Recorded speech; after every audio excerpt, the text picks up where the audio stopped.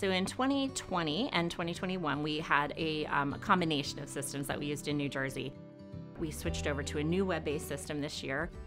We had half of our babies recorded in the first system, which was called VIP.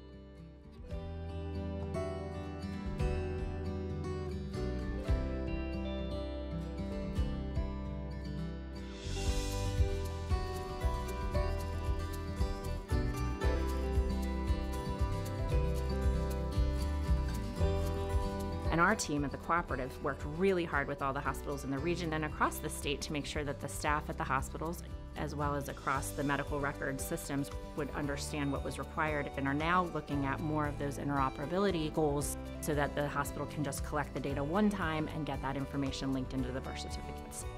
The new systems are much more robust in terms of their connectedness as well as their ease of use. We play a big role in that in terms of ongoing quality improvement and analysis.